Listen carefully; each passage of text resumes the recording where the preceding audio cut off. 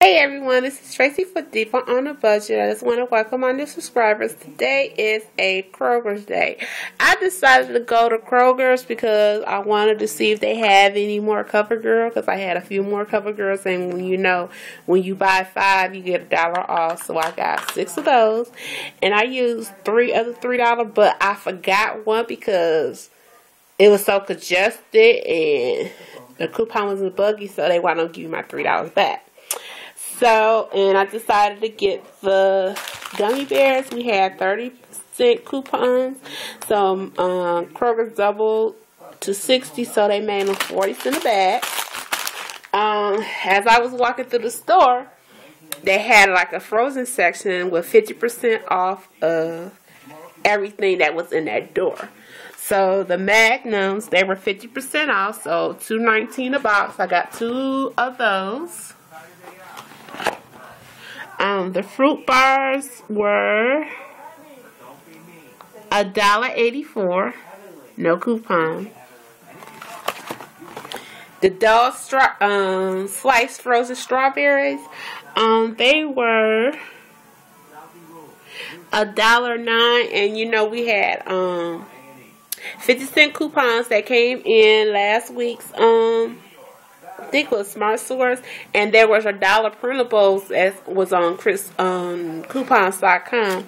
So some of them made them. Some were 24 cents. Actually, all of them was like 24 cents because the other ones were 50 cents. So these were all 24 cents. With the smoothies, they were $1.09.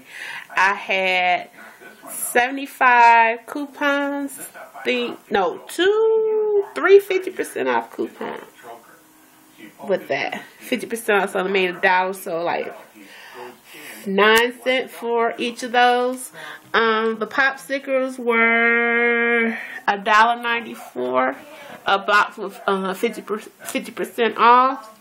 The fresh cake was buy one get one free. I don't know, you can use another $1 on a free one, but it went through, so he put it through.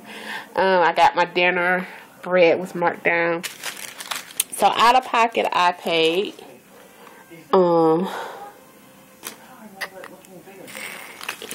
up to $12.88. That's not bad for everything, especially like the Magnum with regular price. Ooh, I don't know what the regular price was, so I say $2.20. So they was like $4 and something a box. So that's not bad. I'm glad I went into Krogers today just to see what they had. I was just going in for the eyeshadow and the gummy bears. So I was gonna go to Myers for this right here. So this is Tracy with Diva on a Budget. Bye.